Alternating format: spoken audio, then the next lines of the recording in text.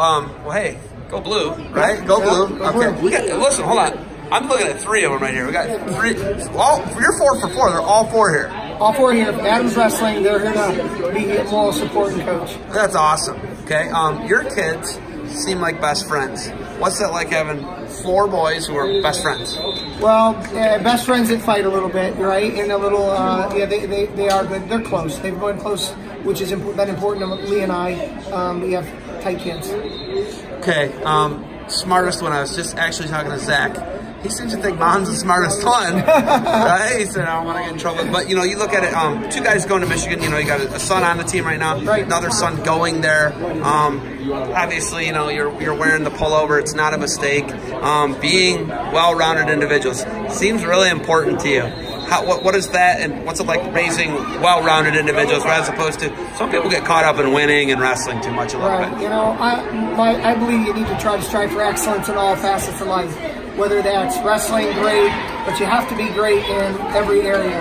And as you know, wrestling will take you so far, but the lessons you learn in wrestling can translate into life. And so it's very important to my wife and I that the kids focus on their academics with the same intensity and drive that they do for wrestling.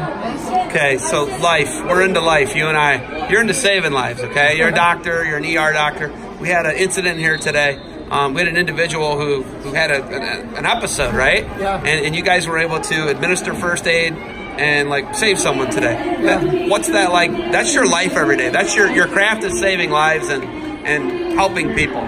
What's it like when you can help somebody and save a life? Well, you know, obviously didn't anticipate that happening today, and it's a very scary thing for the family to go through and very intense. Puts things in perspective quickly. But we had an amazing response from the people here, other doctors, paramedics, nurses, CPR, the AED, and the guy was talking to his wife when he left, which is just so impressive. So impressive. You used the AED? Yes.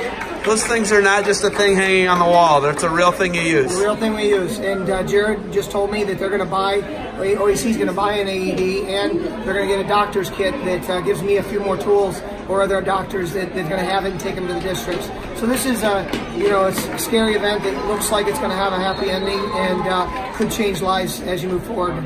And at the end of the day, that's about this wrestling. You want to win, but gosh, when you have an event like that, it puts things way in perspective. Okay, you're a traveling man. You've got a guy up in Ann Arbor, which is about an hour from here. You got these other 2 guys that are wrestling in high school that won championships last night in Perrysburg here in this gym. And then you got a youth kid. How do you spread it?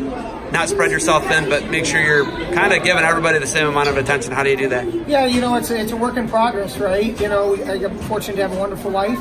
A lot of communication with the kids. They know I'm there, and just try to put myself to give the attention to each kid that they need, and each kid at different times needs more attention. And I guess it's my job as a dad to figure out which kid needs more attention at that time. Okay, Mark Moses telling me a story about the Seagate Center. His kid broke his elbow at the Novice State Championship. You run the Novice State Championship. Yeah, yes. Unfortunate thing, but his kid finishes the match. Yeah. He was like super proud of it. He's like, yeah, my kid finished that match, and showed some toughness. But getting kids involved, how you guys are. OAC obviously runs a ton of events. You've got the Novice State Championships at the Seagate Center. Is that event something you're going to do every year? And what's the growth been like for you? Yeah, this is our, I think, 7th or 8th year doing it. It started as 200 kids. It's for the novice wrestler, the brand new wrestler. I run a club at Delta. 90% of my kids are novice by definition. They're new, they're green. They can't make it to the OAC state tournament. I wanted to give those kids an opportunity to compete and get exposed gradually, experience some success. So we went 200 kids when we start. We're up around 800 kids now competing at the novice state tournament, which will be February 2nd at the Seagate Center. February 2nd this year? Are you trying to stay like February, end of January? Is that like the same weekend? The goal would be all in February, either the beginning or the end of February. Yep. Okay. That's the goal. If we wanted to get those novice kids, the new kids, we don't want that season to be too long, right? Keep it in perspective. It's a marathon, not a sprint. Yeah, we need to keep them involved and not have them quit, right? Because it is, like you're saying, it's not a horse race, it is a marathon. How do I become a better dad? Help me out. I need some magic. You know what? I know you're going to do a great job. I just think, you know, if you give the time to the kids, if you care, kids know if you care about them. And you know, we make mistakes as parents. You move on. They make mistakes as kids. We move on. If you love them unconditionally and you push them to heights farther than they think they can get, isn't that what it's all about? For sure. All right, you got anything else for me? I know you got a kid coming up. You got anything else for me? No, glad you're here. Hey, thanks for the time. Congratulations on the 2 titles last night. Yeah, it was good. And then Drew, Michigan. I'm going to talk to him about Michigan a little bit. Get in there, coach him up, save some lives, keep working, all right? All right, thanks, Sam.